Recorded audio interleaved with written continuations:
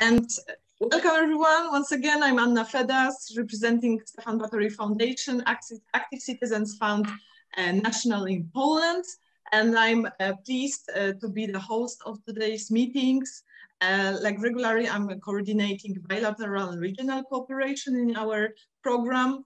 Since we launched last week the call for proposals on thematic projects, that's a perfect moment to meet your future partner, but also learn from the experience when it comes to women's rights and advocacy from other countries. So I'm very happy that we have today representatives from Iceland, from Norway, from Liechtenstein, from the Czech Republic, and also among our guests we have, apart from Polish civil society organizations, we have also representatives of Romanian civil society organizations. So welcome everyone, thank you for coming.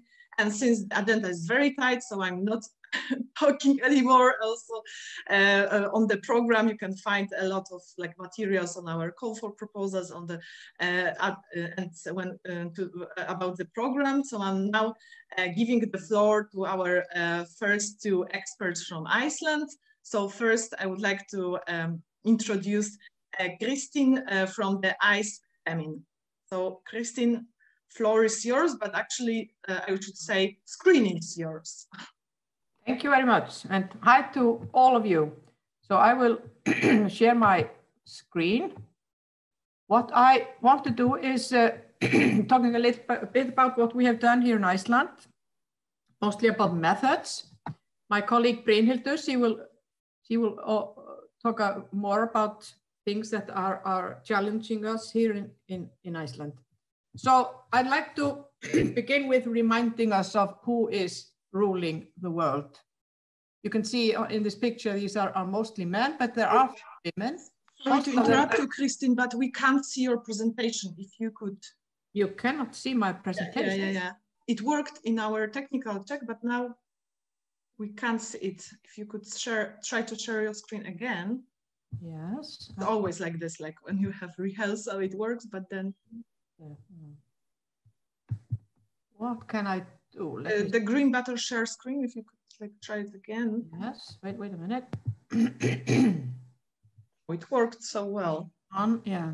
And of course, in the meantime, okay. Oh, sorry. Yes, of course, I forgot. I forgot that I had to do it. Of course. Well, you can use our chat to ask questions, by the way. Do you see it now? Not yet, not yet. No. Well, you have to share the screen and then choose the presentation. Yes, yeah. And it's here. So here, yes, share. Oh, now it's yes. We can see it. Yeah. Okay, so you heard what I said. I was talking about who is ruling the world, reminding us how the world, what the world looks like. There are just a few women among those who make the decisions in the world. Well. No, it doesn't work here. There are always some technical problems. Yes, it is. But we see the. Oh yeah, we see the another slide. Yeah. Okay. So as you may know, Iceland has topped the World Economic Forum's Gender Gap Index for the last 11 years. And of course, we are proud of this. In this index, they are measuring equal rights and equal opportunities in education, equal access to healthcare, as well as what has happened here in Iceland, that there has been a success in increasing the political power of women for the last 40 years or so.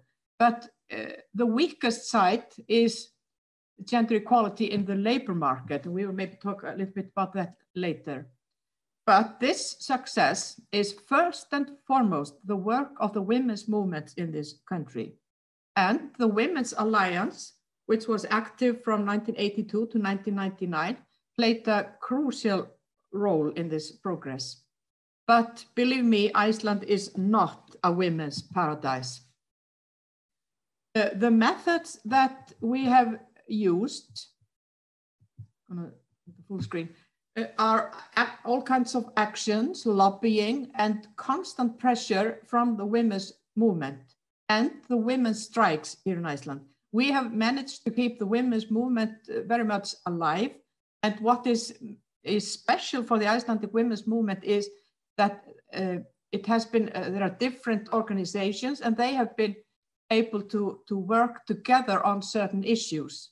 Like in the beginning, the right to vote, and nowadays it's pretty much violence against women, sexual harassment, and equal pay, and many other things. So that's something that really matters. But what is also special is this women running for elections on feminist terms. And this happened in the beginning of the 20th century. And again, it started in 1982. I'll come to that later. We use legislations and very much, and we have used quotas here in Iceland. And we have built up institutional mechanisms like the Directorate for Equality, the Council for Gender Equality, the Complaint Committee, and now gender equality is placed in the Prime Minister's office. So it's central in the public system. And we also negotiations on the labor market have played a role, and our legislation on gender equality is, among other things, based on what's called positive duties that employers have to fulfill. And then, of course, there are international obligations like the CEDAW Convention, the Beijing Platform for Action, and such things that play an important role. But as I mentioned, the women's movement in Iceland, yeah, it has worked together and it has striked many times with a great effect. And it has been repeated. This picture is from 1975. And in 1980, a woman was elected president in Iceland for the first time. I love to show this picture.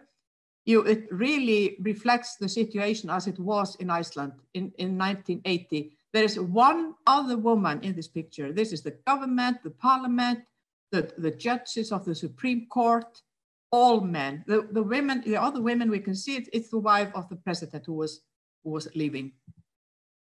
And the strike was repeated in 1985 at the end of the women's decade.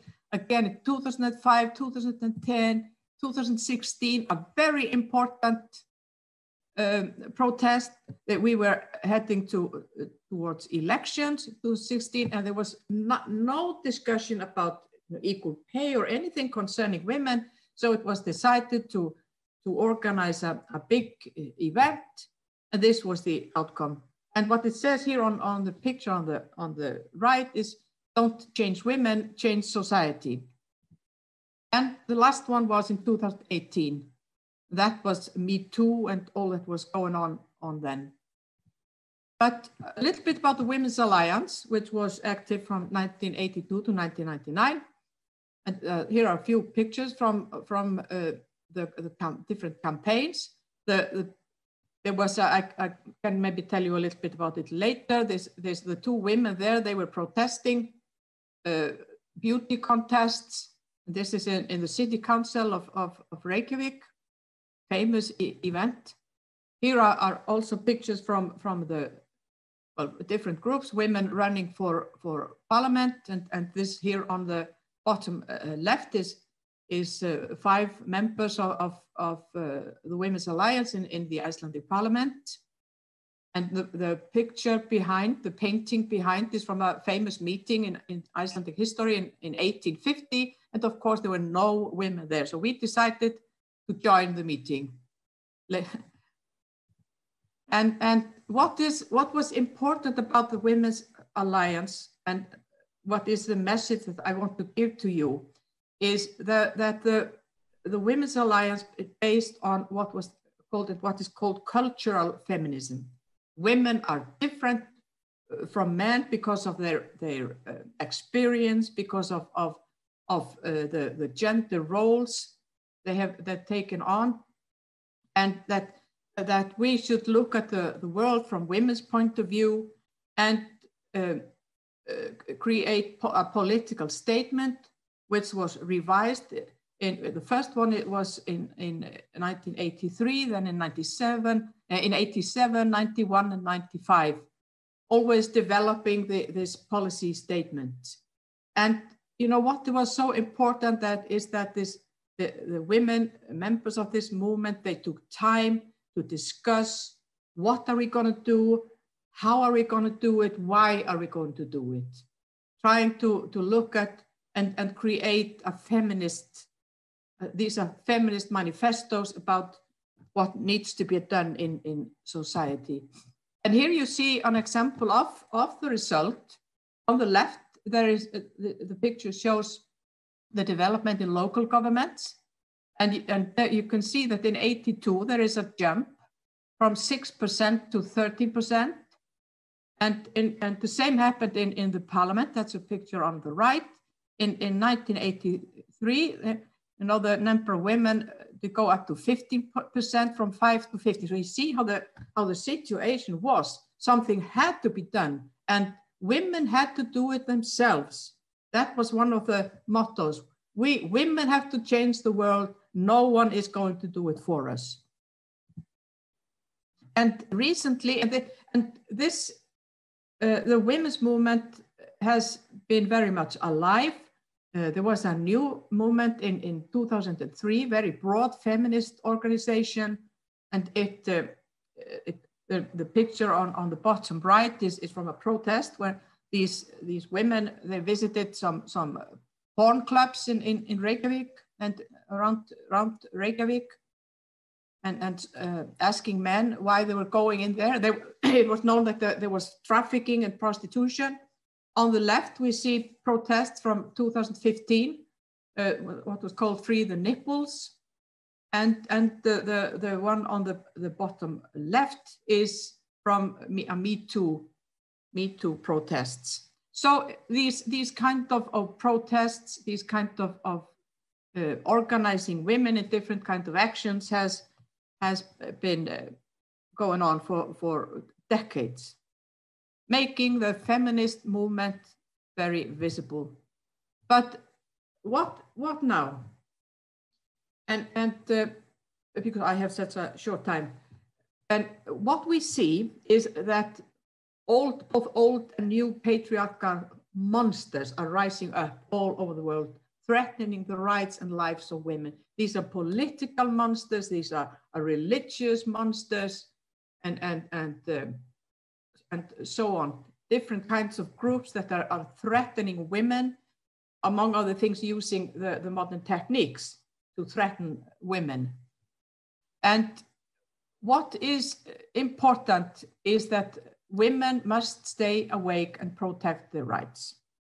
And the question is, how can we do that? And I think it's basic that we need more women in politics.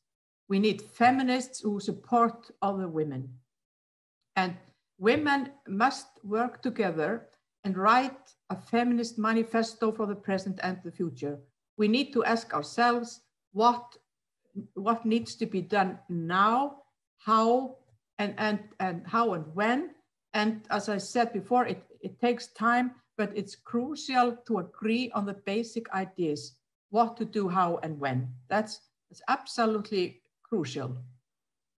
And I have been thinking a lot about this situation. What can we do? And I've been thinking about it, whether we should start a new international movement, because there in the beginning or around 1900 there were very strong international women's movements, like the Council of Women, which was established in 1888, and the Women for Peace and Freedom, other organizations. And I think that this might be very important, so we can support each other, spread ideas, and use all these wonderful techniques to talk to each other like we are doing here today.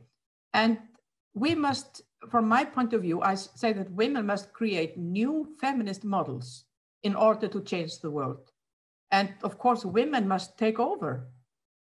We must take over. We must become the majority that we are in most countries. But how can we do that? And so again, I ask, shall we start a new international women's movement? That's a very, very important questions. I heard that there was a meeting 2 weeks ago, about 2 weeks ago, about women, peace and security. And there I learned that the women in Asia who are working on peace and security, they have created a feminist model in order to approach or to discuss how to develop peace and security with other working methods. And I forgot to mention that was one of the things that the Women's Alliance try to organize in a different ways with a flat structures, no chairman, rotating positions, both in the parliament, in the city council of Reykjavik, in committees, and trying to use the consensus to agree on decisions. And these are methods that are so different from what we see in politics nowadays, you know, where the majority is, or even sometimes it's the minority. Think of Belarus. So my message is, women get organized, learn from the past, and build up feminist movements. And here you see two pictures from about what needs to be done. All kinds of women to break down the patriarchal structures and build up new ones. So that's what I have to say. Thank you very much, Kristin. In such a wonderful, inspiring presentations.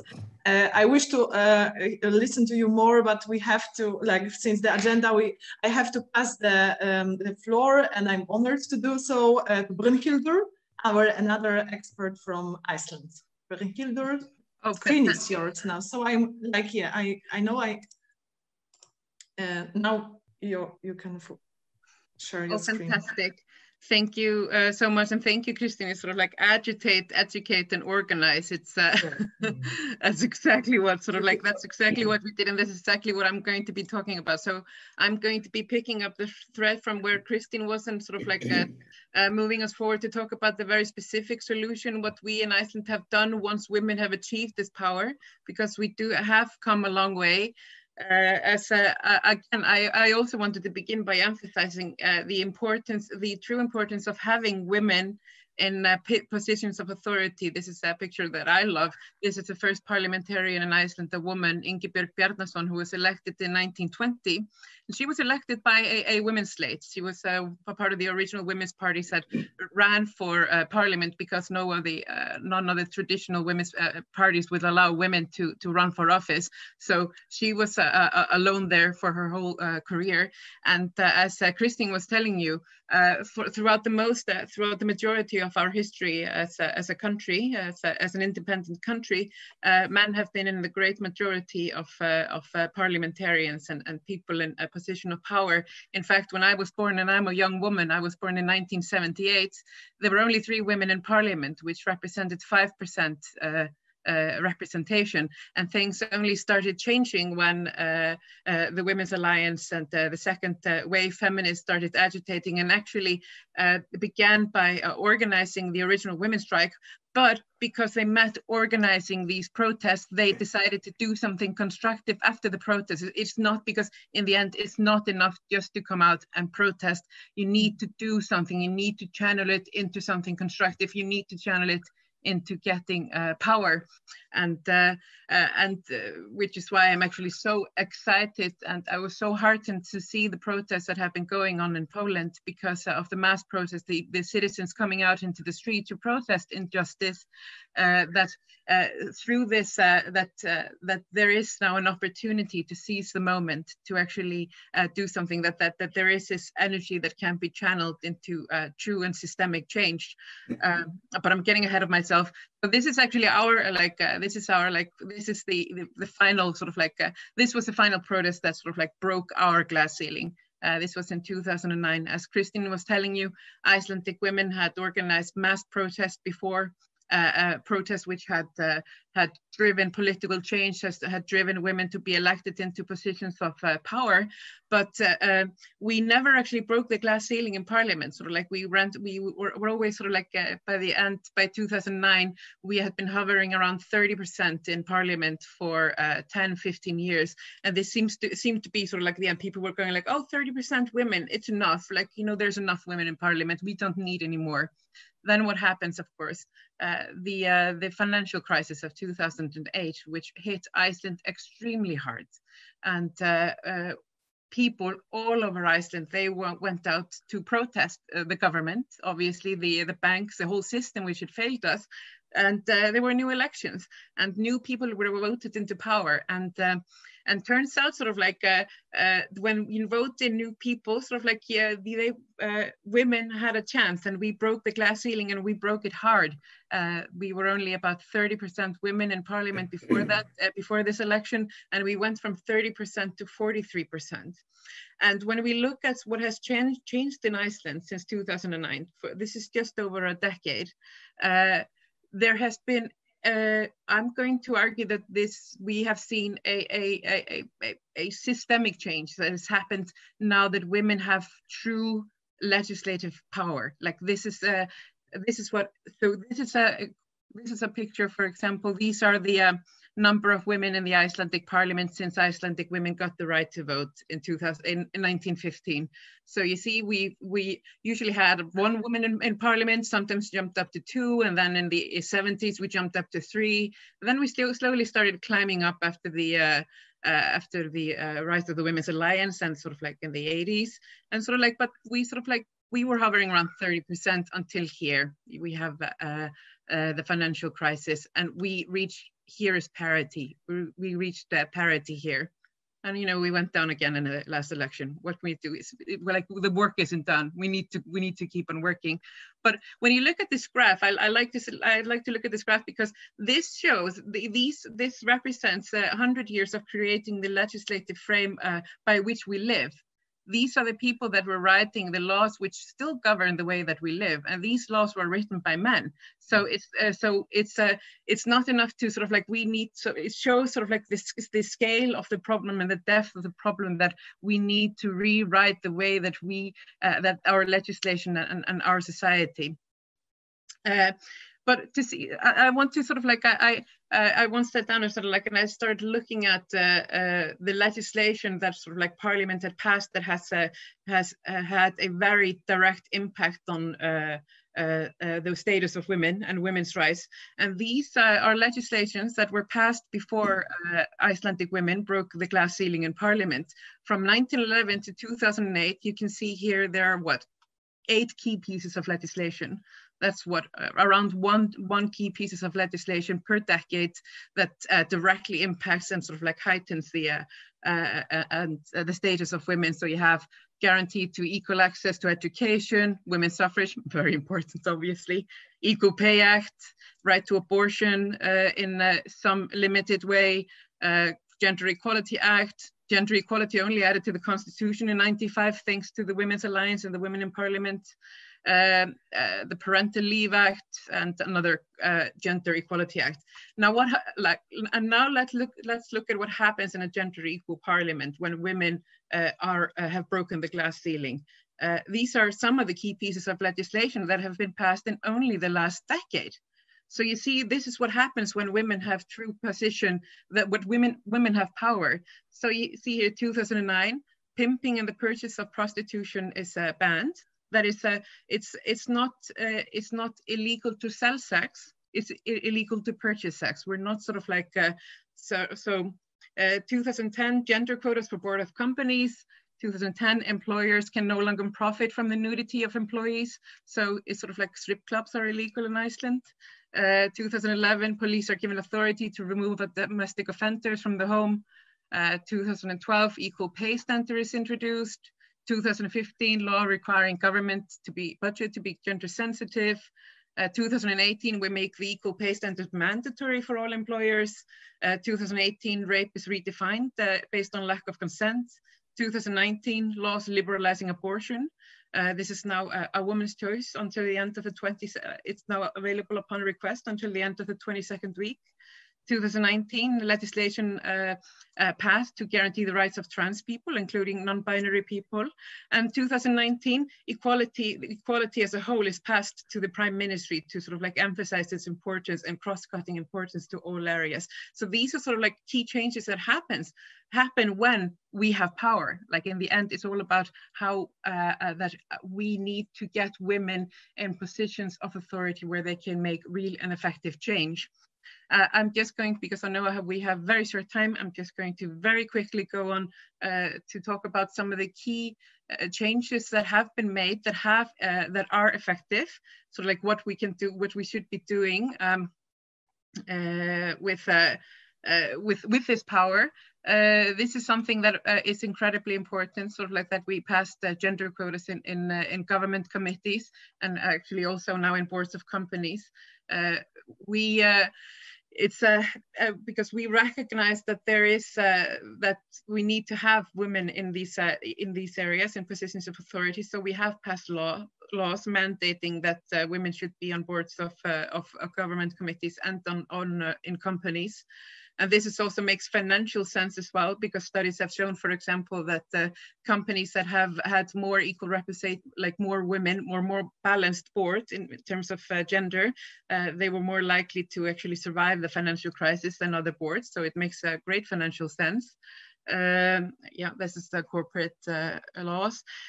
We have passed laws that require companies and institutions with 25 or more employees to have gender action plans. What this means is that like employers need to have sort of like, they need to think about how they are going to ensure that their employees shall be equal, like how everyone, women and men, or people who are non-binary, how they can sort of like take care of their families and sort of like integrate home and life. And sort of like, and also a side effect of this means that a company also needs to hire somebody that has a knowledge to create a gender action plan. So this means that companies need to hire feminists and people that have a gender studies education, so that have the expertise to make these plans and carry them out. Equal pay standard is incredibly important, and if anyone has questions about, I'm not going to talk quickly about it. It's basically, what it means is that in all other countries in the world, all countries have some sort of law in place that bans pay discrimination. So like it is illegal in all countries to discriminate on basis of gender in terms of pay. However, Iceland is now the only country that requires companies to prove that they are not breaking the law. In all other countries, it's up to the individual employee to prove that they are being discriminated against and seek justice. In Iceland, since 2018, all companies with 25 or more employees, or all employers, they need to achieve what we call equal pay certification to prove that they are not discriminating against anyone in their employ. So this is a radical change, and this is something that we are very hopeful about, and this is something that can't be easily transferred to other countries, but of course with the caveat that there is a political will, which of course goes to the root of the problem, which Kristin was talking about. We cannot make these changes if politics first. We need to run for office. All right, equal pay, equal pay. So here you can see the labor participation in Iceland. You see that women actually have had a very high labor participation in Iceland since 1981. And for the past 20 years, it's been almost equal. it's really equal. It's like 79% versus 83%. Like there is very little difference. And so you can see the changes and what's going on here. And this is the key, sort of like these are the legislations that made this possible. So you see the jump from 1960 to 1981. What has happened here in between is that we have the first legislation that allows for maternity leave. Sort of like without maternity leave, sort of like women have found it very hard to enter the labor market. So with maternity leave, you see women going into the labor force in a great numbers. And what the changes that happens between 80 and 2001, what happens here is that you start to see the guaranteed universal access to daycare. And as soon as universal access to daycare is guaranteed, you see women going into the labor market and not leaving again. And this is absolute key. And sort of like, aside from women in politics, you need to guarantee the economic liberty and freedom of women by providing these key changes. So if there are two issues that sort of like women in power or people in power need to agitate for to sort of like make these changes sustainable, is to guarantee maternity and paternity leave and to guarantee daycare, because like without women making their own money, true change is hard to achieve. Yeah, so you see here, like it's universal. You see children in daycare from the ages of 2, it's 96%. The children that are not in daycare is usually due to health reasons.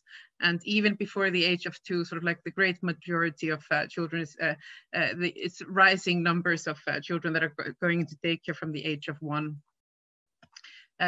We now have 4 months in paternity and maternity leave. 4 months are tied to each parent in parental leave. 2 months is to share. There is now, before Parliament, a bill that's going to be increasing this leave to 12 months.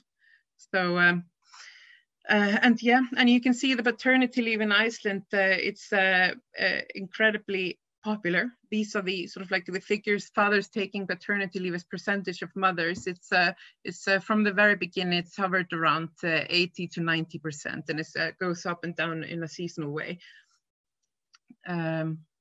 Again, but as I want to finish by, I want to finish by talking like Kristin to say, we are not a gender equal paradise. We're not a women's paradise. We have come far in guaranteeing gender equality, but we still have a long way to go. So this is sort of like for example, even with all the policies that we've put into place, these are the different figures how we can calculate the gender income inequality in Iceland. So you see this middle part. This is the unadjusted gender pay gap in Iceland. This basically means sort of like this is the gender pay gap calculated on an hourly basis. And here, like with 3.6%, this is what the statistician call the unexplained gender pay gap, and this per hour. And this is when they calculate, oh, you see, we can actually explain this gender pay gap by saying that sort of like this person is working in the health industry and this person is working in the construction industry, and the health industry obviously has less money than the construction industry, so that's why we explain this. And so they explain away all the differences in the gender pay gap. But obviously we disagree with that analysis. That sort of like there is that we say that this difference is obviously based on gender, sort of like that there are certain sectors of the labor market that are lower paid than other sectors, and those sectors are primarily female dominated. And of course, this large figure here, 26%, this is the number that we want to focus on as the true number. And this is the total gender earnings gap. And this is sort of like the earnings gap based calculated on a monthly basis, like because this reflects the fact that even if we have a high labor force participation of women tend to work a shorter work week. They work 35 hours a week, and men work around 42, 43 hours a week. Why? It's not that women are lazy and they don't want to work. It's because they're doing unpaid labor in the household. They're actually the ones that are taking time off to take care of their families, impacting not only their wages today, but also their future earnings, the rise in their profession, and their pensions in the future. So these are the inequalities that we need to address with but of course, as Kristin said, the key to that is to get women in positions of authority in the legislation, in companies, to actually create a system that works for all of us, not for just some of us. So as we can see, yeah, sure, Iceland is in the top of the global gender gap index. We've been for 11, 12 years, but it says here, like, we have reached 87.7% equality. And you know what? 87.7%, that's not equality, that's still inequality. So we still have a long way to go. So we need to work together as a feminist movement, not only in Iceland, but together with our neighbors in Europe, to create a true systemic international change. And that's how we change the world. All right, thank you. Thank you very much. Like, it was so inspiring, Brynhildur. And if you could, Kristin, Brynhildur, go through chat, because there are a lot of questions to you about dream gaps, about women with disabilities in power. So please, if you could go through chat. So we had Brynhildur from Icelandic Women's Rights Association and Kristin from IceFemIn. And now, as Brynhildur showed on the slide, right up below Iceland, we have Norway as the country with the most successful gender gap. So, so now I would like to invite Toril Hogstad from the municipality of Kristiansand. She's an advisor for equality, diversity, and social inclusion. So, Toril, floor is yours. Thank you. And thank you to Iceland for a very interesting presentation. I can see that Iceland and Norway have a lot in common when it comes to equality and gender equality. So it was very interesting to listen to that.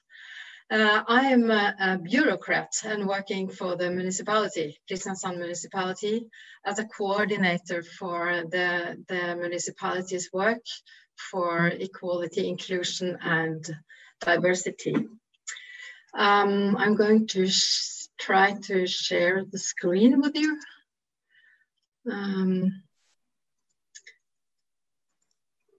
It's not that one. See all my works perfectly. Yeah. Good, thank you.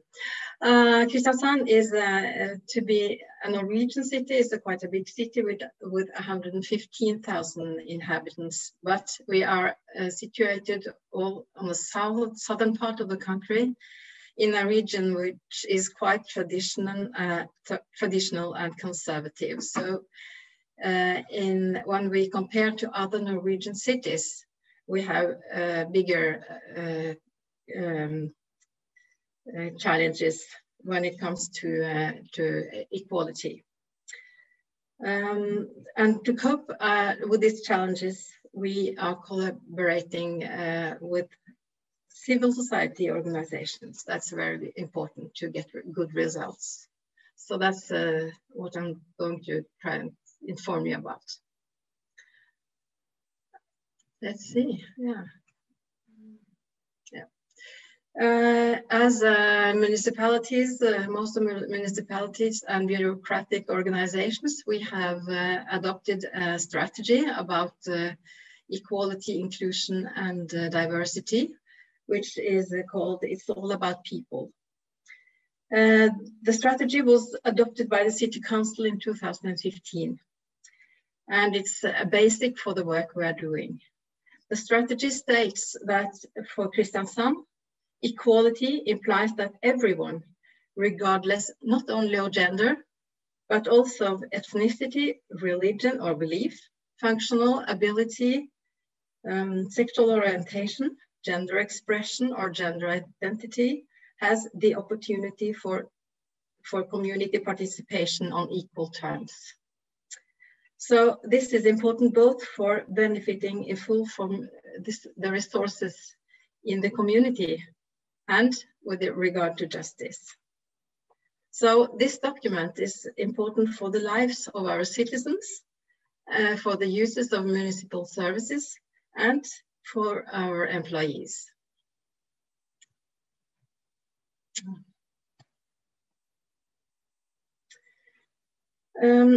In Kristiansand municipality, as an employer, And generally in all Norwegian municipalities, we have a lot of women working. 75% of the staff are women.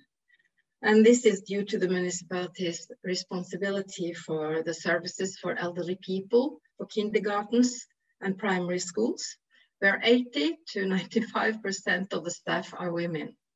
And this is something we are working together with the organizations to make better and to get, for instance, more men into elderly care.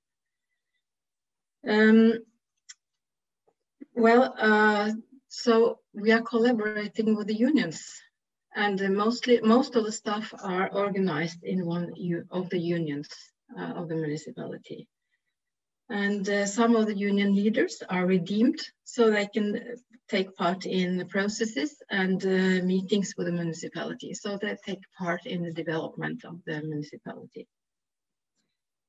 So, and there is a common understanding then that even if the employer and the employees can have different interests, it's we get the better results by coordinating, because we have by collaborating, because we have common goals.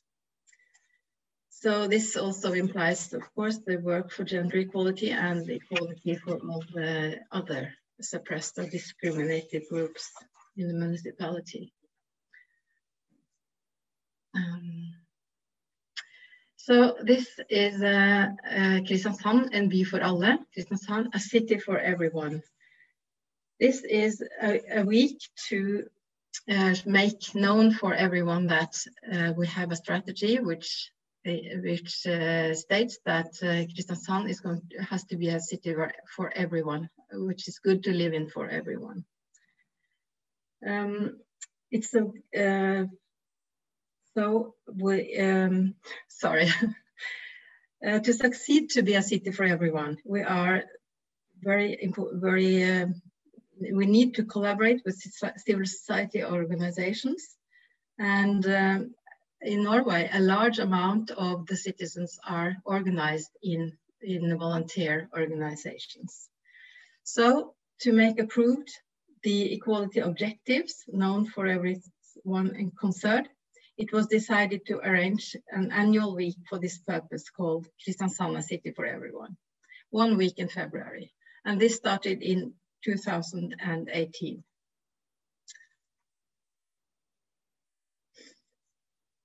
The week should have full focus on equality, inclusion, and diversity, with activities dealing with these topics arranged all over the city. To make the strategy widely known, it's important to get all the citizens involved. The activities during the weeks are arranged by NGOs, community-based organizations, and other volunteer organizations, private businesses, and public institutions. For example, feminist organizations, organizations dealing with immigrants, religious organizations, sports, art, and institutions like libraries, theaters, kindergartens. The municipal organization provides meeting facilities, marketing, and advice or assistance. And the organizations take care of the arrangements and the activities. So this is a collaboration to get a good result. The first time the week was arranged in 2018, it was a great success. About 40 different organizers arranged more than 60 different activities. And this year, in February, the week involved even more organizers and arrangements. And we are now planning the 4th week in February 2021, of course, with the necessary corona restrictions.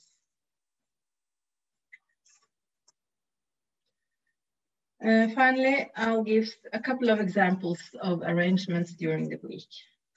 The Norwegian-Polish organization Razim, Alik Sammen, arranged a sofa for all in a shopping center in Kristiansand. Here, people can sit down, they can have a coffee and a piece of cake and ask questions about Poland and whatever they are curious to know. And this was a success. Many people visited their sofa and had an interesting chat. At the theater, there was arranged a stand-up performance about women's lives and challenges. So, to succeed in becoming a city which is good for everyone, Kristiansand municipality is totally dependent on a collaboration with the civil society organizations. Most of the volunteer organizations in the city and the municipal organization agree on the objective to be an inclusive city with regards to diversity which regards the diversity as a resource. The municipal organization cannot do this alone. So, as you understand, in Kristiansand, we think that gender equality is the most important topic, but gender equality has very much in common with equality for other suppressed groups. And we are now working to see the common challenges and try to solve them in cooperation with the civil society organizations. Thank you. Thank you very much, Toril. Like you can see how it is like when you have like a women as a like advisors, decision makers, and in the municipalities. So it's wonderful. I would love to live in the city with such strategies and like taking care of the vulnerable groups. So thank you very much. And we have another example from Norway, another good practices, golden practices. So now I would like to give the floor to Elisabeth Helberg from the Legal Aid for Women called JUR, or I mispronounce it. Yeah. So floor is yours. Oh, like a wonderful team. So okay. Yes. So screen is yours. Oh, thank you very much. And of course, use the chat to ask questions. Jeg var så dritende. Jeg følte det var sånn kontrast til hun der ihuga. Skal vi se. Skal vi få muta Toril Hogstad, må nesten mute seg. I thought I had done that. I'm sorry. No worries. Let's see, just a moment. Yeah, we see the presentation. It's not just a full screen, but we don't, it's not a problem, of course. Okay. Okay. Let's see now. Do you see it now? Yes. Yeah, we see it. It's perfect. Yeah, thank you. Hello, everyone. We are so grateful to be here, and we're already feeling very inspired by hearing from Iceland and the wonderful presentations so far. So thank you for the invitation to be here. We will share our experiences and strategies to work for advocating for gender equality in Norway. We are caseworkers in Jørg in Oslo, and my name is Elisabeth Helberg, and with me is Hanna Berntsen-Øybø. So, about legal advice for women or Jørg. Jørg was founded in 1974 by law students and law professors as a result of the rise of feminism.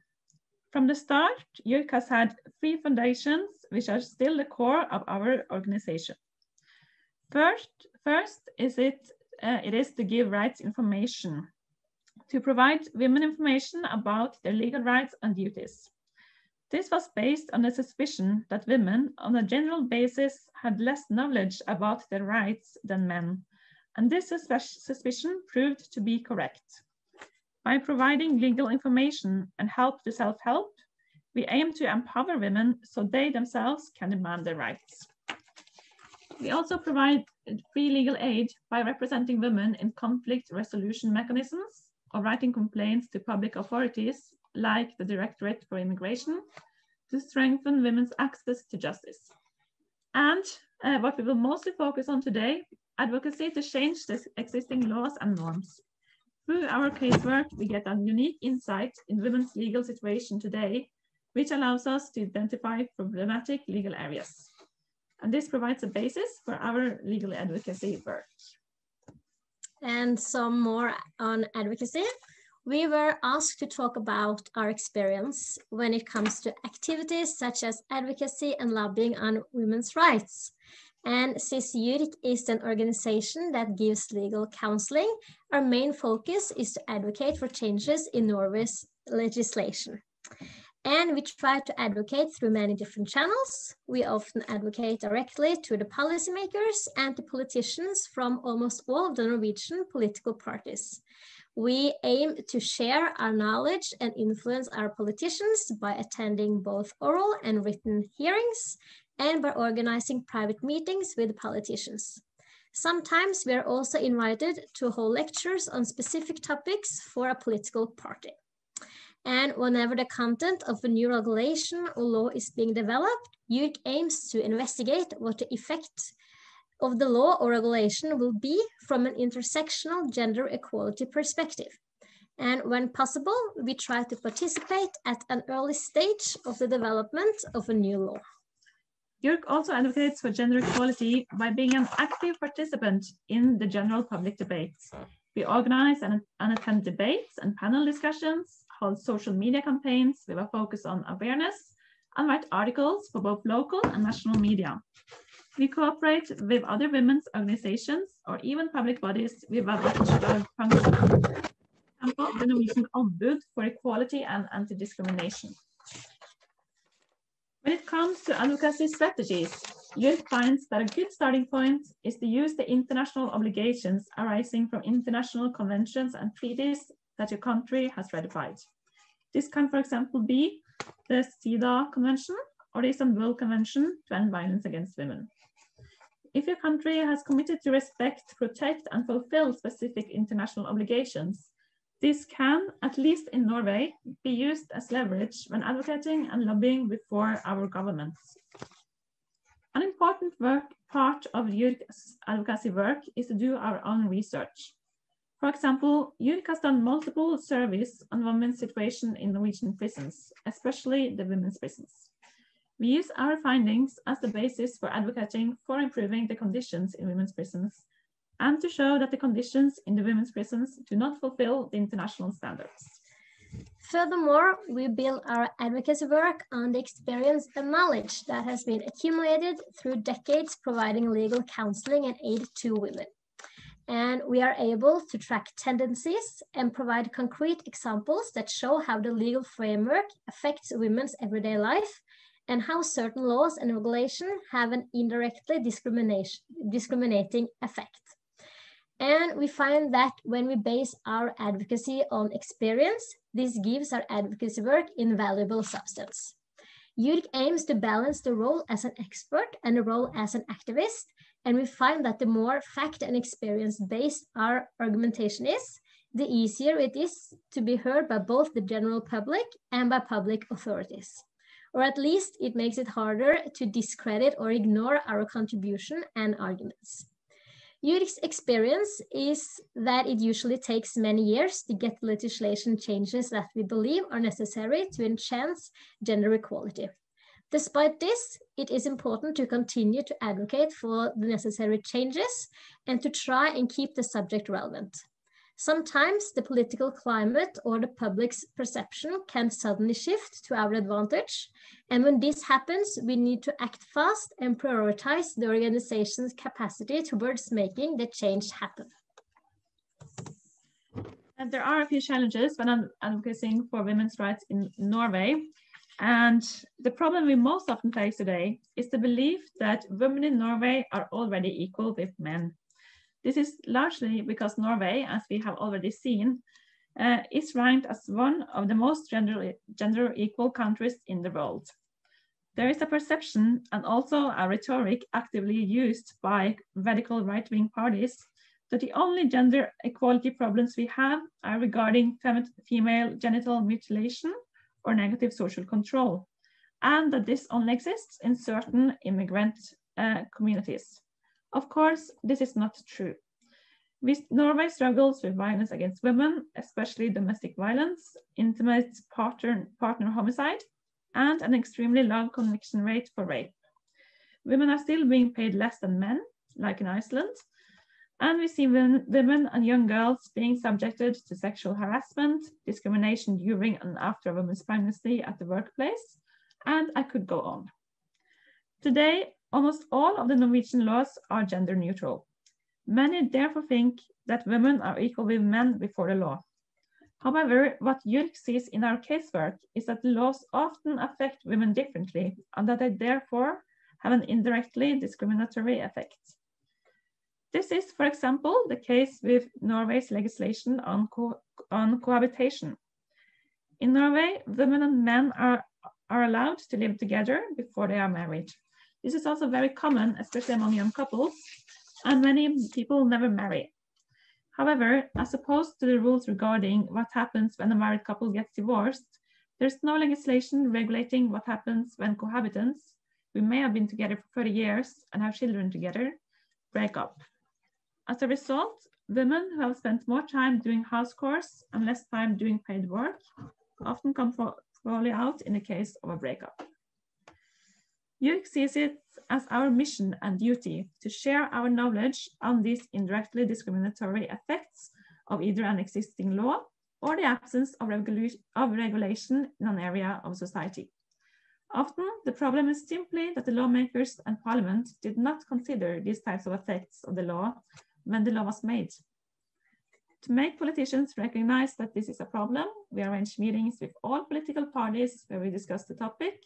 We write newspaper articles and so forth to create awareness.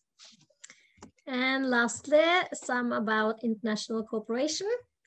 The way we see it, there are at least two strong reasons for transnational cooperation among civil society organizations.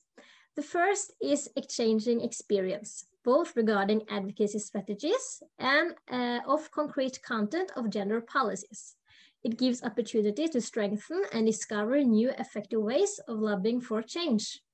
Jörg and the Norwegian Women Lobby have, for example, learned a lot from the Swedish Women's Lobby's experience in advocating for a change in the Swedish penal code. A strong transnational partnership between women's organizations will make it easier to share information, research reports, and arguments for why policy reforms are necessary in specific areas. Transnational partnership can also help to empower the national women's organizations to continue their fight for equality. The second is that it allows us to keep up to date on women's rights status in other countries. We believe that it is important to have a strong international feminist community where feminist organizations support and contribute the way they can in struggles women face in other countries. This also allows organizations to put pressure on national politicians so they can work politically to ensure women access to justice also outside of Norway. Pressure from an international movement can also have an impact on national decision-making. Lastly, transnational feminist cooperation is also important to put pressure on international bodies like the UN for developing and adopting gender-sensitive and anti-discrimination treaties and conventions. So this is what we have now, but feel free to ask us questions in the chat. We have several more examples on present advocacy and so on. Thank you for Thank your you. That was like really like wonderful to see your approach to advocacy and to see how advocacy can help achieving more equal society. Thank you very much. So we are now moving from Norway to Liechtenstein, our third donor state, and we are very pleased and happy to host 3 representatives of organizations from Liechtenstein. So we have Petra Eichele, Andrea Matt, and Eva-Maria Schädler. Sorry if I mispronounced your name. And now I would like to give the floor to representatives of Liechtenstein, and please use our chat. I'm very honored that we have such an interesting debate on our chat mutually while listening to presentations. So let's move to Liechtenstein. Well, thank you very much for inviting us. We are very pleased to be here with you. And my name is Petra Eichele, and I am representing the IWRA, the Information and Counseling Center for Women in Liechtenstein. And I am also representing the Women's Network of Liechtenstein. With me are today my colleagues Eva-Maria Schädler and Andrea Matt, and they will take over after me. To understand our women's rights movement in Liechtenstein, we have to give you some information about Liechtenstein, and I'll also look a little bit to the history, because the Principality of Liechtenstein is very small. As you can see, we are located in the center of Europe and bordering Switzerland and Austria. Our total area is only 160 square kilometers, and our population is about 39,000 people. So we are a very, very small country. Liechtenstein offers 40,000 workplaces. This is very special. More than we have inhabitants, and half of them employees come from the borders from Liechtenstein and Austria. This is very special, I think. What you also have to know is that Liechtenstein is a constitutional hereditary monarchy on a democratic and parliamentary basis. So the power of the state is shared between the prince and the people. And the principality is based on a constitution from 1921. You have to know that Liechtenstein is very traditional. The state religion is Catholic, and religion still plays an important part in our life. This reflects also decision-making in politics and reflects also our society. The next folie, bitte. Our political landscape, you see our government. It has 5 members, and we are proud, at least we have 2 women in the government. But when we look at our parliament, it looks different. Only 3 out of 25 seats are taken by women in the national parliament.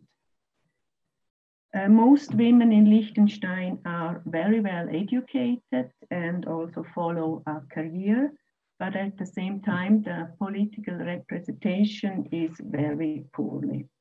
Since 2013, the percentage of women on the national level has been declining from 20 to 13%. At the last parliamentary election in 2017, as I said, only 3 out of 25 seats went to women. The election in 2017 was a real setback for us, but it led to some new initiatives, and Eva-Maria will present you one of them later. The next parliamentary election is in February, and we hope really for a change then. I'm coming to the development of our women's rights. And as you see, the pictures are from 1971, and it says in German, wir schämen uns für euch, which means shame on you. Since we are a very conservative and still traditional country, our milestones of women's rights history go not back so far. As you see, in 1984, and it's 1984, we finally got our rights to vote passive and actively. And it took 3 rounds of votes in 1971, in 1973, and finally in 1984, we finally got the right to vote. And you have to remember, it was all male that voted. So it took 3 rounds. The next milestone was in 1992. Article 41 of the Constitution was amended as follows: all nationals are equal before the law. Public offices shall be equally accessible to men and women, and this law was established in 1993. Then 1995, our government ratified the CEDAW, which was very important for us. And 4 years later, we got a law against discrimination at work. The law refers to the workplace and forbids discrimination based on the sex, like our Iceland colleagues also said already. This and last year, and I represent you also the counseling center, I noticed an increase on consultation about sexual harassment at the workplace. And I think that finally the Me Too debate has also reached Liechtenstein 2 or 3 years later than other countries. But unfortunately, had until today no legal case of sexual harassment at the court. All cases were settled before they went to court, and the reason, I believe, lies in the small size of our country. You have to know everybody knows everybody. And women are very hesitant and cautious about taking their employees to court. So this look back to our history, and I'm now changing my hat and represent the Women's Network of Liechtenstein. Our network is an umbrella organization with 12 member NGOs, and since 1997, women's organizations meet for exchange and for networking. And we also work together on various projects. The Women's Network also contributes in the law legislation process by writing statements. In 2016, we re-established the Women's Network and gave us a legal framework, since we had to take over various duties from our National Equality Office. The Equality Office was established after the introduction of the Equality Act in 1996. And unfortunately, in 2011, an administrative reform by the government took place, and our Equality Office was reduced to an organizational unit in the Department of Social Affairs, which means fewer financial resources and less women power. The main focus of the Women's Network lies in public statements and the interference and contribution in the law legislation process. We make sure the legislative takes women's view and women's living condition into consideration when law amendments or new laws are implemented. We publish on a regular basis comments and articles in our local newspapers, topics like representation of men and women, equal pay, and pension gap. We also take an active part at the CEDAW process. We wrote in 2016 a shadow report regarding the CEDAW country report of Liechtenstein. I think Eva-Maria will also talk about this later. And our latest project we started last year, and also Eva-Maria will explain to you that new project. And I'm changing now my hat, and I represent you our work at IWRA. I'm really working on the basis. I'm working with women. Our organization was founded in 1986, and next year we celebrate 35 years. And we are the only contact point and information center for women in Liechtenstein.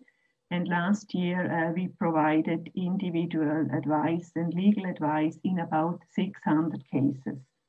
Almost half of our advice is in the field of divorce, separation, and financial support. Half of the women who seek advice in our office are migrant women who often do not speak German. And for those women, we provide translation services. We work also together with other NGOs, and we are also part of the Women's Network, and we are active in the political and social field. 2/3 of our budget comes from the government, from the social department, and 1/3 we have to raise by fundraising, which is quite a challenge.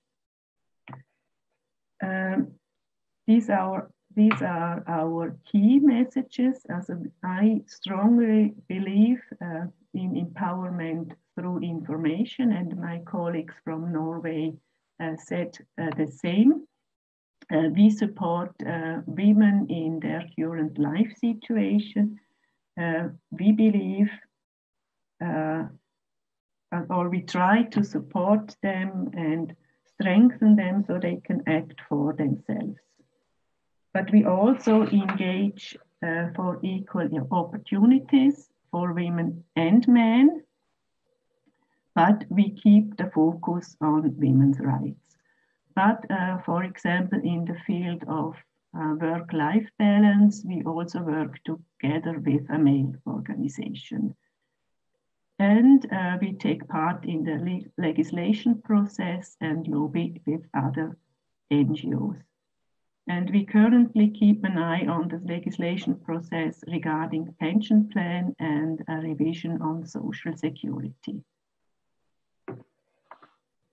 And I come to our counseling and to our projects.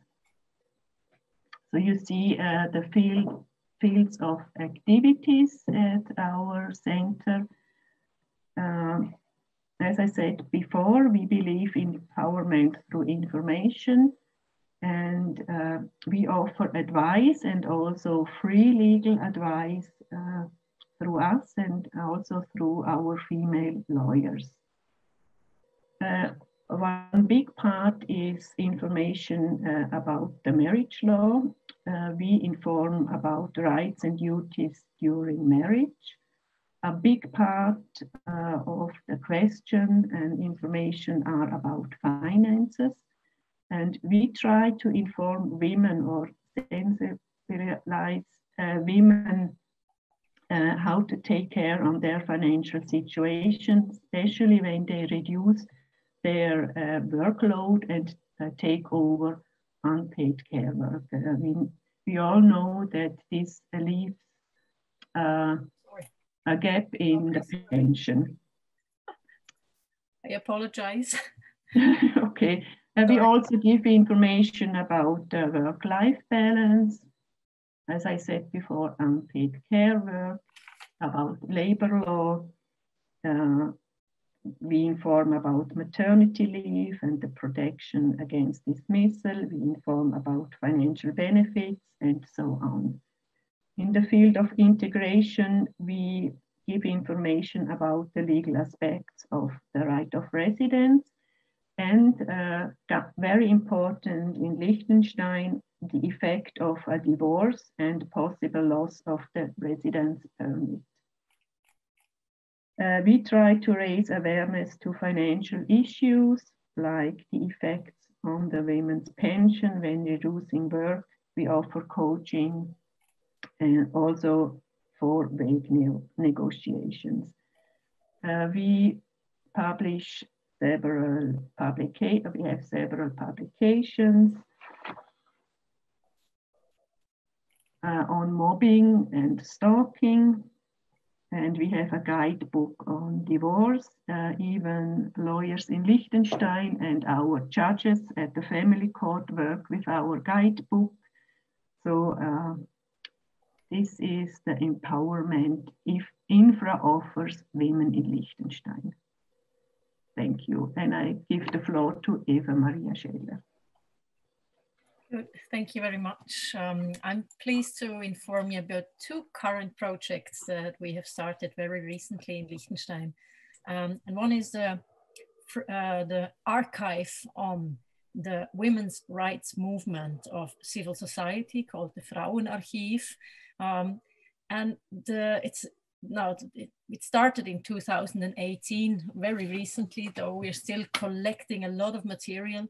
And our intention is to collect the information, to collect the material, as we experienced that some of the women that have been very active in the former political activities, also that were involved in fighting for the women's rights for vote, are coming to a certain age and are in danger to throw away the material, very simply. And there is no official office that is somehow interested in this material. So we saw the need to collect this material, and we also see that there is a big interest in this project. We are now in the second phase of the project. After we're still collecting and archiving the material, we're building up a digital archive, a catalog that can be searched through.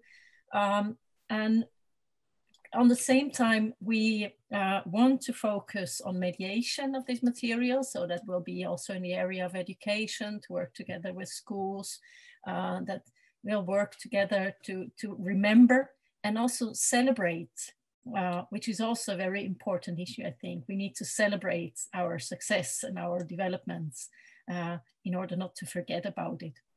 And also to raise interest of younger women and boys in the story of the women's rights movement, and to raise awareness that we are by far not at the end.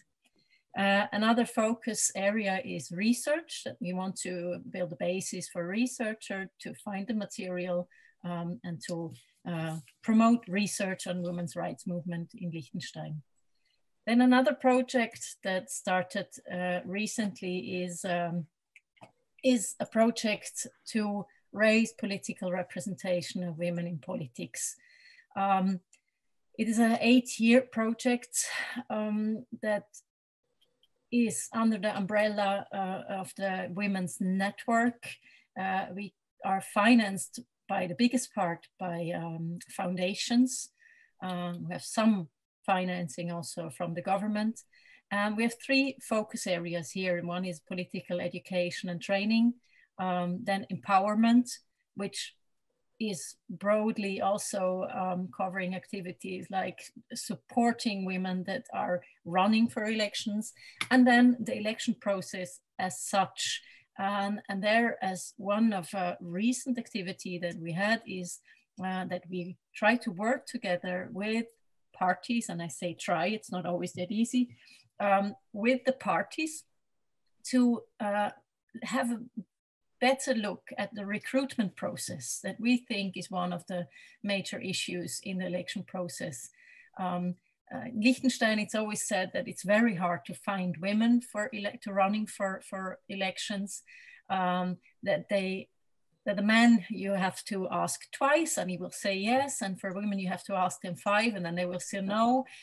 Yes, but you have to ask them why they are not running, because still the care load at home is mainly on a woman's head.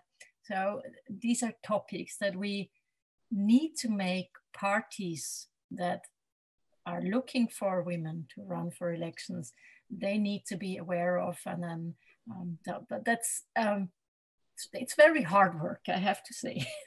So, but we are at the beginning, and I hope that we can support now the upcoming elections in 2020 for the parliament, 21, sorry, for the parliament, and we'll make a change in this election to raise our quota of female parliamentary in the parliament. Yes, I keep it very short. I will pass the floor now to my colleague, Andrea Matt, who is who is running for the parliament. We're very happy, and we are wishing you all the best, and we will try to support you on all levels. Congratulations, that's wonderful. Yeah, so thanks Eva-Maria and Petra for all you have said and told about Liechtenstein. It makes it easy for me to focus on another topic. I'm a woman who has been born without the right to vote. When I was 20 and became adult, I couldn't vote. So it took me until I was 38 to be able to vote the first time. And it changed my life to know that we have to fight for our rights. And I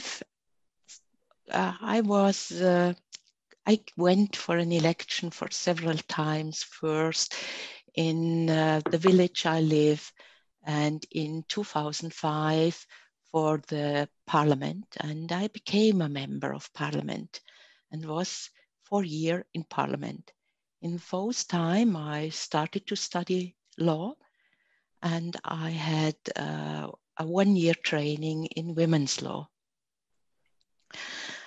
Now, 4 years later, we lost election, and now I am back again, trying to come into the parliament a second time. As a profession, I'm a coach. I focus on women, and it's my aim to empower and strengthen women so they fight for their life, in not only in political topics, but also to have the right to work. And you see, we are working together in Liechtenstein. We are such a small country. We don't have so many women. So it's a need to work together. And we do a lot. For example, you see on the picture that are friends of mine who visit the United Nations. This button, Quotenfrau, you see on the left bottom, I have the same button at home. It was an initiative who is working that half of the women in all commissions and government and parliament should be women. And they have gone for an initiative, and the success they reach. We don't have now a law that helps us, but they did campaigning, and with their campaigning they changed a little bit. The campaigning builds up the awareness of a problem, and I see it as a success that when we had 2 years ago the election for the governments in the villages, more women reached to be in those. It's not a parliament, we call it Gemeinderat. I don't know the meaning in English, pardon me. But more women now work in the villages, in the executive work, they do it. And hopefully what they did will help us now to have more women in the new parliament next year. There is the Women's Strike Days and other things, but Eva, would you go further? Because my point of view is, when I am a politician, I need the other organization, because campaigning and building up the awareness is what I need to be able in parliament to change things. You see, we had stalking, an initiative we did in 2007. And in 2006, I discussed with IWRA, with the Women's House, with the women, that we all decided we make 2007 the year of stalking in Liechtenstein. And we focus on that topic. And we arranged everything. I, with a lawyer, I built up the initiative for the parliament. The other women did other actions. And starting in February, we put that actions on the floor. And you see on the left lower, you see Gabi from IWRA and Anja from Women's Health. They opened the year of stalking. And there are, you see me in the middle on the top, a little bit younger than I'm now, and other friends of mine who supported all. We worked together, and within half a year, we had a law that protects women now from stalking. And that's the force, the combination of campaigning, doing strikes, going on the street, and the politician who can drop in that window of change that opens through the campaigning. We can put in an initiative and say in the parliament, we need that. And due to the campaigning, the men in the parliament, they don't dare to say no. They simply say yes, due to the campaigning. So the success does not only come from the politicians, it comes also from all the organizations that support us politicians to do the change. And we were lucky with the stalking. We had 1 year and we had the law. For other things, we have been working for years and years, for example, for better childcare. I know when in 1992, we had the first childcare possibility in Liechtenstein, and now we have it in every village. Parental leave was a no-go in 2005, and it will be installed hopefully next year. What is very important for me is to have women as a role model. For example, I have done a lot of elections, but I have only been elected twice. So, but to go in the election process already changes something, because women get visible, and that is campaigning at its best for to be a politician. You need several elections to be as well known as a man is in his first election. That is a discrimination we are going through as politicians. And I think all of you know how hard that is, but you have to lose several elections to win in the end. Thank you.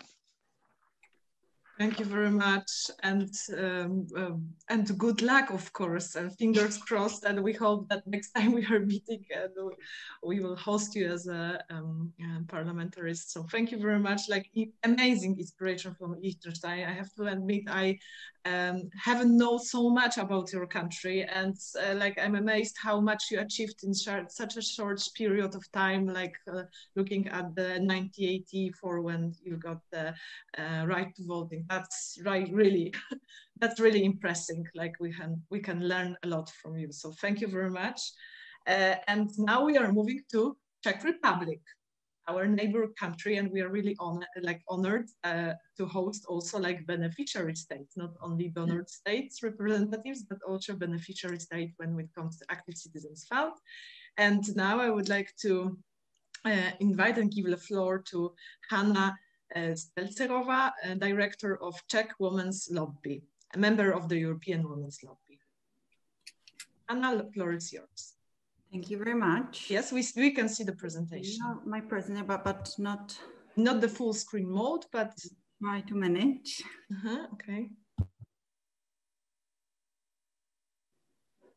Okay, there we go. Yeah. Thank you very much for inviting me.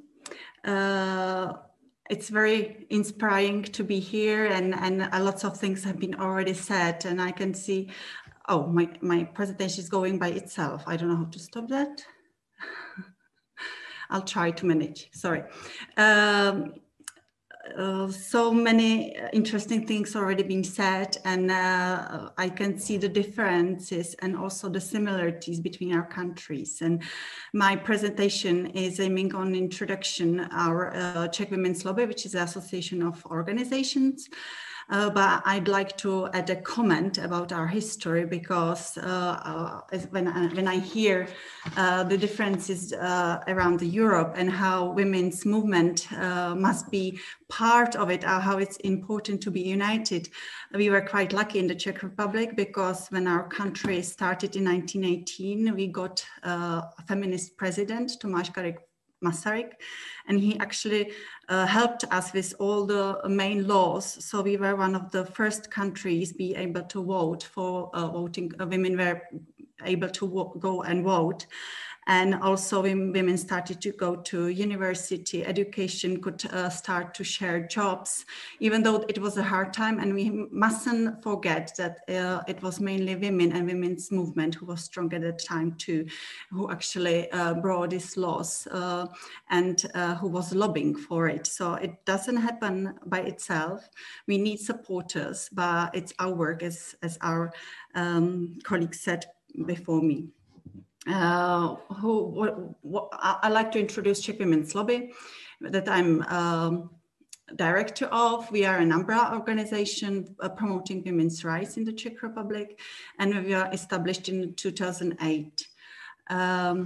We were established as an initiative of European Women's Lobby, who is addressing each country and actually wants to participate with network within that country. So that was the first impulse for Czech Women's Lobby to be established. And also that's why we've got the name Czech Women's Lobby, which is not very popular when you do advocacy work, but we still keeping it and promoting our work with this strong name. We already have 37 organizations, and we together working on different issues that I will introduce later. And I must say that it's very important for this diverse group of people and women to collaborate. Our values, our feminist values, our statements. So we discuss all these issues before we actually establish some value or some statement of the network. And recently we had a discussion on women and climate, and now we can lobby for this issue because we already have a set statement on this issue, and now we will be proactive in this important issue, because there is a lack of gender view on climate changes in the world, and we would like to be active in this issue, even in Europe, but also in the Czech Republic. Who we are right now, we unite 37 organizations, but it changes every year. Depends who is coming and also sometimes leaving. It's really based on a proactive activity of our members. So we advocate laws and ensure better life for women, and we focus on those women who are actually represented in our members' organizations.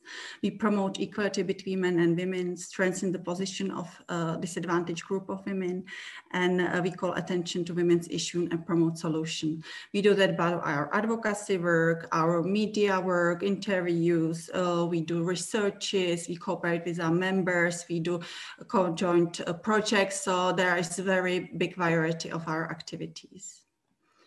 We are members of European Women's Lobby, which is an umbrella organization on a European level.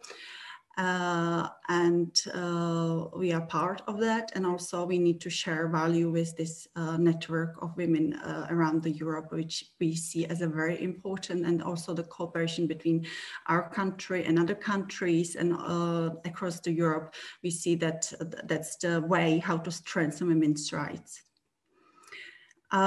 we defined our mission, and that is, our mission is to take on real problems of women, face and raise them to a political level and improve the situation of women in society. So that is our motto.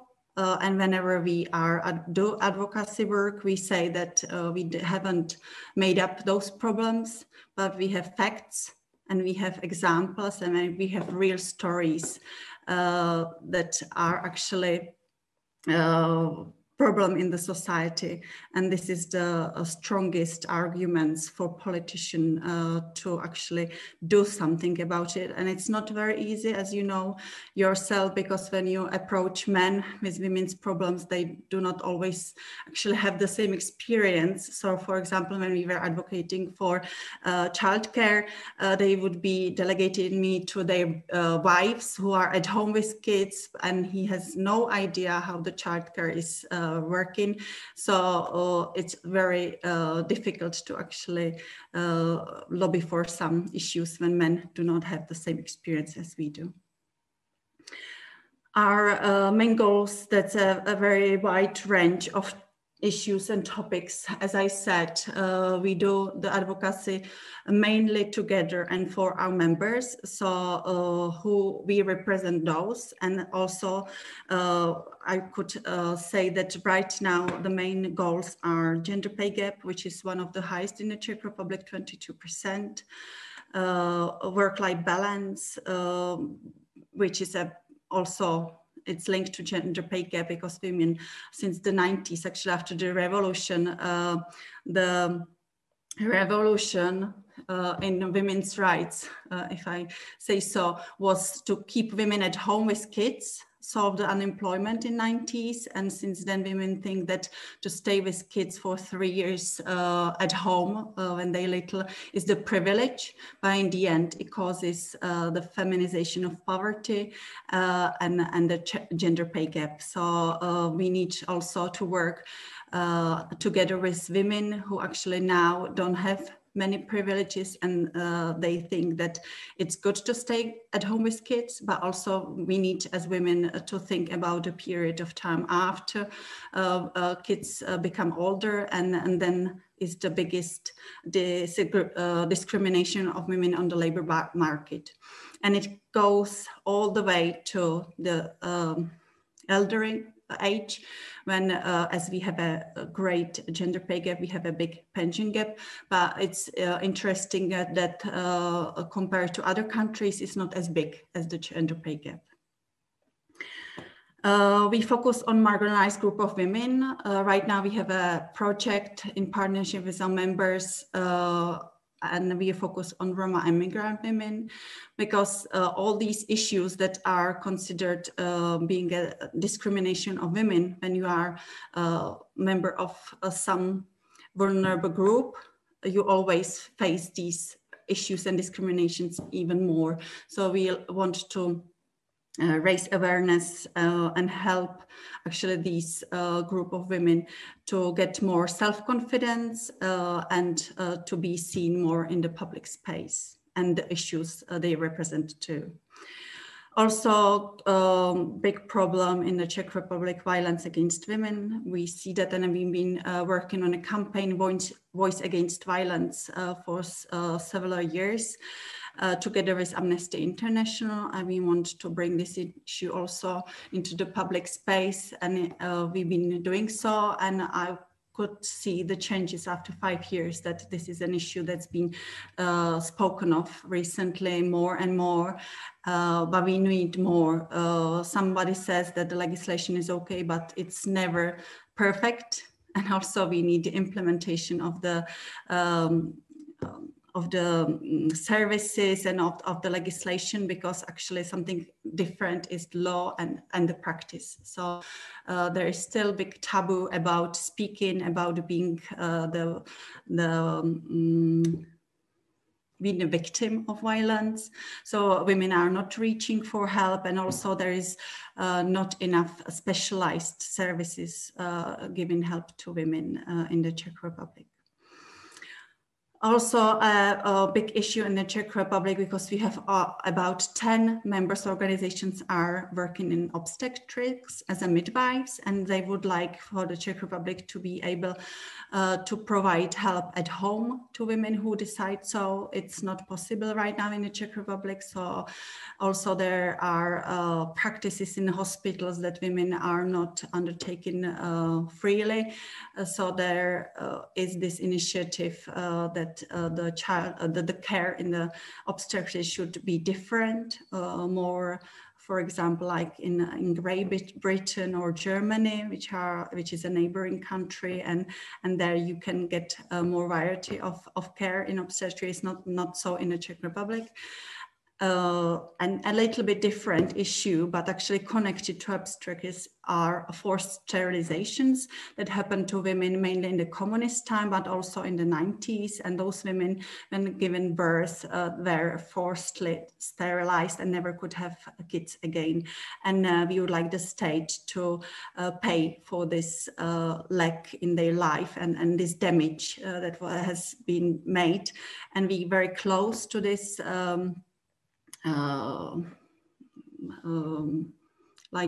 giving them the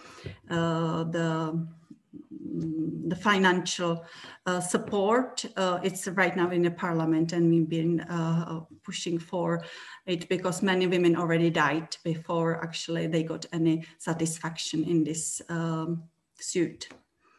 And last but not least, and while you've been talking about it a lot, it's a great issue for women being part of the politics and decision making in the Czech Republic. We are not doing so well, about 20% for the last 10 years in the parliament, in the Senate. So, and in decision making positions in the companies, it's not even so. So we've still got a lot to do. Unfortunately, the quotas didn't pass, so we need to find ways how to more push women and for the elections and for them to be elected. And at the end, I just picked up some of our achievements in the last 5 years. In 2016, we were behind the signature of the Istanbul Convention, that we were actually having a petition, and it was signed at that time. Unfortunately, not for the ratification, that's been blocked this year. We've been serving, or our chair has been serving as a vice chair of the Government of Council for Equal Opportunities for Women and Men. We've been working on contribution to kindergarten accessibility and capacity increase in the Czech Republic. We've been cooperating on the creation of strategy for equality and other strategies to make sure that gender equality is part of the main strategies in the Czech Republic. We've been contributing by our work and research for the gender mainstreaming in the EU funding for the next period of time when the EU money come. So every grantee will have to actually say and do something for gender equality. And we've been working on monitoring of the fulfillment of women's rights in the international treaties and reporting on the matter of UN meetings. That's about it in this short time. Thank you very much for your attention. Thank you very much. Really like a lot of inspirations, and we are so close to each other, like neighboring country, but at the same time, I'm also very inspired and really by your example. And now I would like to invite Laurę Scenazi from the Czech Women Forum. Now, Laurę, floor is yours. Thank you very much. I understand time is of the essence. Tell me very openly minutes. How much time I have left, Anna, and I'll adjust. You know, this one of women's capability, we adjust to everything, so I can do it. Of course. Tell me. Of course. We have 15 minutes. Okay, that's plenty of time. Okay, so tell me when you can see my screen in a proper format. Yeah, it is. Okay, thank you. So thank you very much for giving a voice. And I think a voice and face, basically visibility and representation is what women need, I think, globally on that platform today. I'm a member of the Czech Women Forum, and that's on its behalf that I will share with you today some information about who we are, what we do, and maybe offer some food for thought and future collaboration, because I hope this meeting, which is, I feel actually both energized and completely exhausted. I've taken so much notes, you know, so I hope this is only one of the many that will follow, because I feel there's a lot of follow-up to do from all the great inspirations that I've heard until now. So this is the agenda. It all declines around the themes of women, as you can see. So I would like to take you to who we are, but also we like to define ourselves by whom we are not. What is our vision in a nutshell? Maybe do a little, assessment whether the mission that we're heading for is really accomplished. And then maybe go through the initiative, the to be elected or to be neglected. That is really our core initiative, and actually it bound very nicely with the last bullet point of my colleague Hannah, wherein she mentioned the woman in politics and the decision making. So who we are? Well, it was established in 1995 as a civic association. It's really women living, well, I guess, Prague and the suburbs, okay, let's not be limiting in this, of very different age and life experiences, beliefs, educations or roots. I'm actually the only foreigner at the forum. I've been living in the Czech Republic for 20 years. I joined the forum only 5 years ago, but I'm actually half Spanish, half French. We all have different professions, and we are all of different sensitivities, political, social, cultural background, okay? But what is uniting us is we have a passion for what women's rights and women as a topic is, and we have a common vision on gender equality and any endeavor to actually achieve it, okay? Whom we are not is, and this is something I feel quite strong about, maybe it's a cultural difference, maybe even I get into discussion when I discuss it with my Czech or Slovak counterparts. I don't see myself as a feminist because I wouldn't know how to define what feminism really is. Nevertheless, we are in no way enemies of the male population. And I think we really love or the men around us that are close to our hearts. And I think they are a fully integral part of our balance in life. But we just want to speak with our own voice and don't be taken for granted that we will follow whatever has been said on our behalf. So the vision of the Women Forum is as follows. So it's named Forum Žen in Czech, and it's an empowerment tool. So it really empowers women in key areas of the society, be it political, economical, and social, for really experience sharing and networking. I want to say this is a lot, and this is also a little, because this is really the only thing that we're promoting. As you can see from the previous slide, we are not like, this is not our full-time profession. I could even say that we are kind of amateurs in the matter. What reunites us is the passion for the topic. But we believe strongly that by sharing experience and networking, because I think it's a skill set also, networking, that men unfortunately do maybe much better to their own benefits than women can. To really encourage women to mingle and use their full potential. Also maybe gain a little bit of self-confidence that we might on some occasions be lacking of, okay?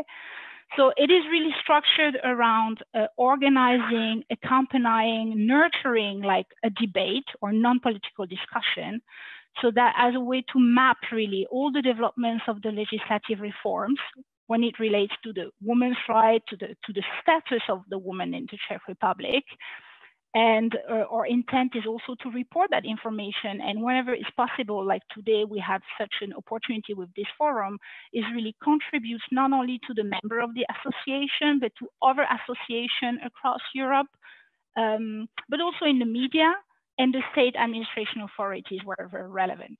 So if you remember the slide number 2 from Hannah, we are really a small piece of a huge puzzle. We all realize that, but we also believe that every little helps. And we're actually one of the little icons on that big slide that Hannah was sharing for us. So the women's lobby is important for us because it's really an umbrella that keeps us united in our mission, okay? So our aim is to support any activities of women and men, that's important. I don't think we have any gentlemen today on the call, so I did not greet them actually at the beginning, but that help leveraging any woman potential in the society. So in terms of concrete projects that we support any project that would promote solidarity among women, that would help at boosting their self-confidence. But in particular, we had that purpose of enhancing participation, like political participation and representation at the political woman, at the political level of women in the society. Mission accomplished, you can notice that there is a big question mark. I don't know if it will ever disappear, this question mark, but maybe this is, you know, the fun is, you know, that's the way how to get there that makes the fun. Maybe this is not the outcome. It's a long-term process. I've heard it from all the speakers before me. It's been very inspiring. I've heard, you know, breaking the glass ceilings. I mean, I was amazed when I saw the number of 43% of, you know, women represented at the political level. I mean, we are not there in the Czech Republic. Okay, the glass, it's a glass that is really resistant. It's really ugly, bulletproof, resistant glass because it doesn't break that easily, obviously. So when political representation is concerned, we are still at the 80-20 representation. So actually, when you look at the polls, you will see that there are 30% of women's name, let's say, on the list that will be potentially elected. Nevertheless, less than half of that 30% make it through, okay? And the reasons for that is that there are a lot of prejudices still in the society that prevails, and that somehow we've not been able to kind of eliminate over the last, I would say, since the revolution and like the democratic system was put in place in the Czech Republic. So here I put a quote. It's a quote from Voltaire from the 17th century. You can see things have not changed much since. So basically, when you look at the trends and at the behaviors during election, men tend to trust men, which one could kind of expect. But the saddest information is that, and it's a fact, is that women also tend to distrust or mistrust women in election. So what we've been realizing is that women do not vote for women, okay? So there is like this kind of, I don't know if it's a competition instinct but there is a lack of credibility there that somehow has not yet disappeared, okay? So the solidarity among women remains with a big question mark on the political scene in the Czech Republic, but I dare to say this is not probably a Czech, you know, isolated case. So the mission is clear for us. Is it been accomplished? I would say not yet. And what do we need basically to accompany us on the way? That is really, we need to be empowered ourselves as a civic organization, but I would say all the organizations that participate toward the same goal to be able to support others. And this is where, you know, any sharing of insights, any research or results in the field of gender studies can be used and leveraged to our advantage. That's why, you know, an opportunity like today, getting feedback, getting new ideas, all of those are really enablers to inspire and to sharpen our project principles in the future. Psychological support, I think, is a great positive factor. I think psychological support is really something that women master over men, maybe because we speak about how we feel maybe more easily. So let's use it to our advantage as well. Let's support each other and unite in the cause. And also, we need to have some kind of willingness to engage in some fruitful cooperation. We need to work together. I think from that perspective, COVID has not brought only, I would say, negative outcomes, because I think people have learned a new way to mediate, a new way to meet, even if it's only virtually. And we have like tons of possibilities to actually change on those digital platforms, where maybe in the past we're more limiting ourselves, you know, meeting the people in person, traveling and so on. So this is something that probably we see as an opportunity as well. So here, to make it short, I will conclude on that. That's a very important project that sadly has been contemporary, I would say, or actual for quite some years. We are not there yet, but that was one of the biggest initiatives. It was branded under the name be elected or be neglected. You can see in the verb itself, it's only 2 letters difference, but it makes a hell of a difference. And basically it was meant to really promote equal participation of women in national politics. The inspiration for that initiative really come from the United States, where they had established a women's college of management. So basically it was a network of over 200 universities that got together, and they've been able to put together a program that was able to welcome over 300 students and prepare those women. I would say age-wise, it was a wide range of 25 plus until almost 50, and really prepare those women for high political functions.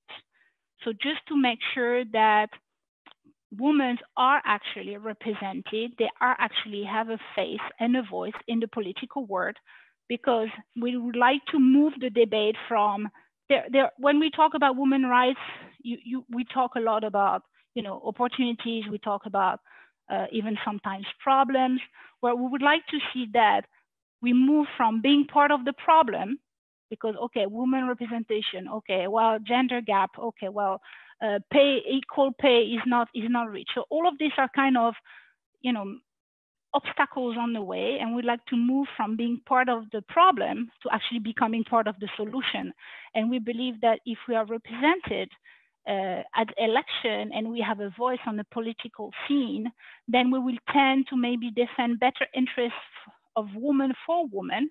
And I've heard that from the other participants and speakers a bit earlier, because I truly believe that we can do a good job. We just have to accept that we will do it differently than men would. Okay, so this is still actual. This is something that has been taken quite to the highest sphere of politics. Unfortunately, there were already like working groups and workshops that were constituted, but we never really got to that ultimate goal to have really a university for women, so to say, so that they are prepared to take position in high political function. This is maybe a dream, but this is a vision that we still have and something that we still want to pursue. So if that resonates today with any one of the organizations that are represented, we are more than happy, you know, to continue on that thought and keep working together. I just wanted to make a reminder, because I promised this to Mrs. Maria Marvanova, who was the wonderful lady, founder of the Women Forum. She's over 80 years old today. She has delegated me. I feel honored, the pleasure to speak to you today. But she's absolutely admirable. You know, she's in essence really kind of the demonstration of what women should fight for on that Czech political scene. She had very high, you know, public function at the time where she was almost the only one. So she's been extremely brave. And this is the desatero that she spent a lot of time putting together. So I wanted to share it with you guys. I think Anna will make the documents available. We don't have to read the material from point 1 to 10. But I think this resonates a lot with what I've heard until now, that really we need to have self-confidence. we do things equally good, but we do it differently, and we have to recognize that difference. It's okay to criticize women, but we should not criticize more than we criticize the male population. The cooperation being a key, and the solidarity, where we truly believe that in unity that we will find victory. So that's all from my side. I can take any question if we still have time for that, or if any. Thank you very much. Unfortunately, we don't have questions, but Maybe we don't that's have time for. We probably will have a lot of questions, but we don't have time for them. But it was like extremely packed for 2 hours, but like a lot of inspirations. And thank you very much for each of you.